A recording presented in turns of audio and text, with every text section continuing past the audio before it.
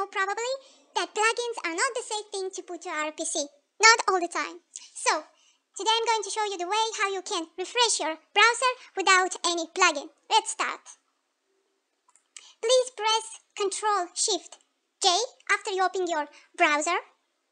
Copy here those 3 lines. Copy the link that you want to be refreshed. Here are the time that will be repeating at loop when the browser will be refreshed. Enter.